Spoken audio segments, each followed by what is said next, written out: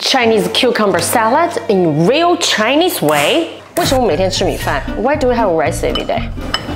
Because smash it like Chinese mom. Scrape out the seeds so you won't have the extra water in the salad. This is how my grandma make it. She's not a musician. No accordion. Chop some 小米椒, cilantro. I want lots of garlic. Chinese soy sauce. And 镇江香醋. A little bit of salt. Most important thing, cooking bomb chili sauce. This is for you who love Sichuan peppercorn.